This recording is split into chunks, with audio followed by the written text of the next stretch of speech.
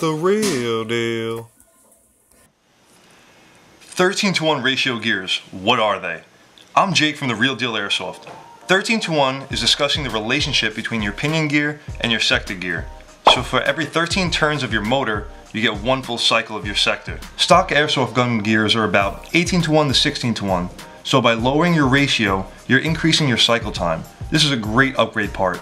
If you want to support your boy on his airsoft journey, be sure to hit that sub and drop a comment below. Until next time, see you on the field. The real deal.